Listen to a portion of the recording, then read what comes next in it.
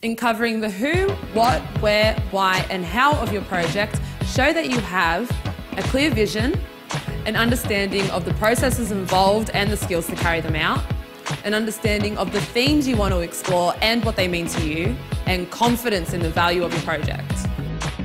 Don't assume that people understand your project. Write about it as if the person reading it has no idea about what you're doing, because they probably don't. Be clear and matter of fact, and avoid using complicated art speak if you can say it in plain English. Avoid sweeping generalizations or statements you can't back up. It's probably true, but don't say it without data. At the same time, don't strip all of the colour out of your proposal. Being direct and concise is important, yes, but make sure you're still getting the essence of your project across. Remember, you have to sell your idea. Don't feel like you need to overstate your project's broader community benefit.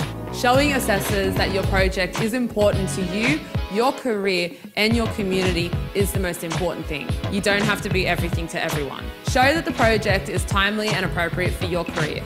Every stage of a career has different needs, so no shooting for international tours if you haven't played a gig yet, okay? Application sections have word limits, so try to fill them. Limits are set to give you an idea of the amount of detail assessors expect from that section.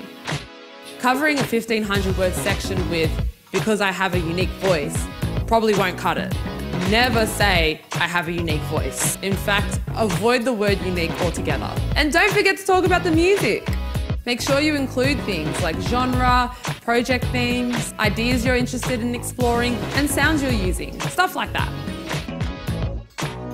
Head to MusicNSW.com for a stack of extra resources, including draft budgets, grant writing checklists, and support letter templates.